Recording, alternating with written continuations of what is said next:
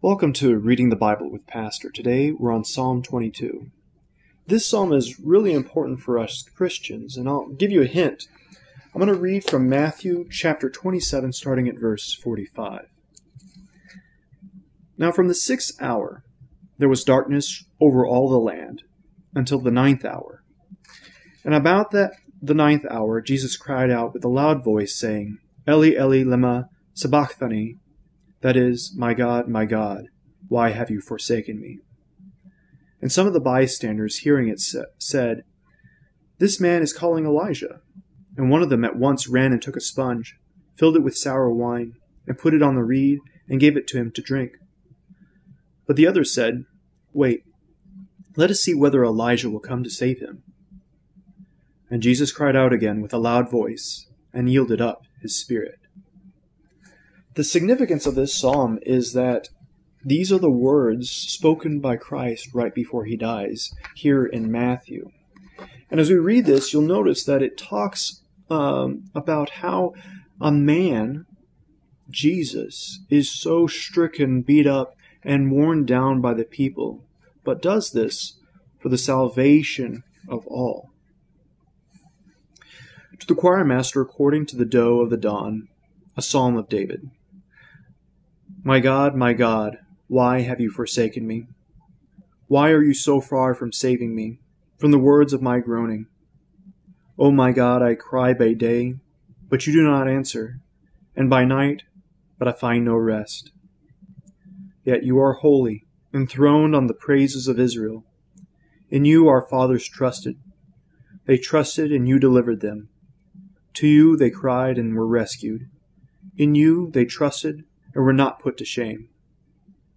I am a worm and not a man, scorned by mankind and despised by the people.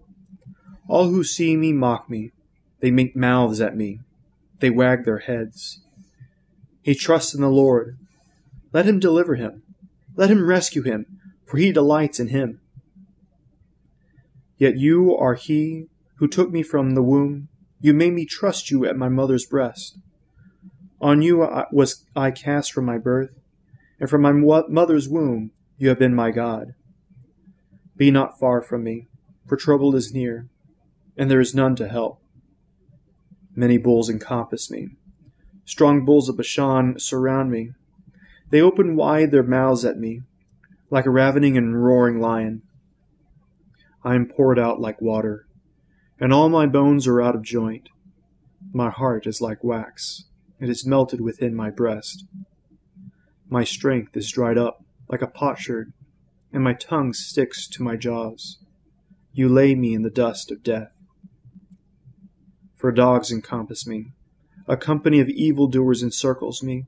They have pierced my hands and feet. I can count all my bones. They stare and gloat over me. They divide my garments among them, and for my clothing they cast lots. But you, O Lord, do not be far off. O you, my help, come quickly to my aid. Deliver my soul from the sword, my precious life from the power of the dog. Save me from the mouth of the lion. You have rescued me from the horns of the wild oxen. I will tell of your name to my brothers. In the midst of the congregation, I will praise you. You who fear the Lord, praise him. All you offspring of Jacob, glorify him, and stand in awe of him, all you offspring of Israel. For he has not despised or abhorred the affliction of the afflicted, and he has not hidden his face from him, but has heard when he cried to him. From you comes my praise in the great congregation.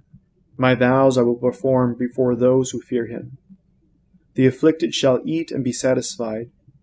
Those who seek him shall praise the Lord. May your hearts live forever. All the ends of the earth shall remember and turn to the Lord, and all the families of the nations shall worship before you. For kingship belongs to the Lord, and he rules over the nations. All the prosperous of the earth eat and worship before him. Shall bow down all who go down to the dust, even the one who could not keep himself alive. Posterity shall serve him. It shall be told of the Lord to the coming generation. They shall come and proclaim his righteousness to a people yet unborn, that he has done it. And yes, he has done it. He has given his righteousness to us through the Son and his death.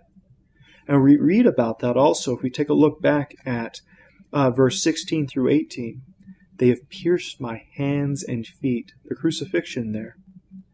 Count all my bones. They stare and gloat over me. The crowd around Christ as they mocked him. They divide my garments among them, and for my clothing they cast lots. That happened to Jesus. His clothing was taken from him, and they cast lots for it. As we read earlier, you saw that there was a lot of animals being talked about coming after this person. We'll point to Jesus here. The people are acting like beasts in the way they're treating Christ. They are putting him to death for their own sake, for their own evilness. But God will take that death done by evil hands and make it to be our salvation. And just as David writes in this psalm, that from you comes my praise in the great congregation. The afflicted shall eat and be satisfied. Your hearts will live forever. All the ends of the earth shall remember and turn to the Lord, and all the families of the nations shall worship before you. Truly, truly, the death of Christ here mentioned and prophesied by David comes fulfilled with Christ on a cross and is our salvation. He took on the beatings, whippings, mockings, and all of this, pierced for our transgression so that we would be healed. We'll pick up next time with Psalm 23. As always, please subscribe to the channel and share this with others so that they may also read the Bible with Pastor.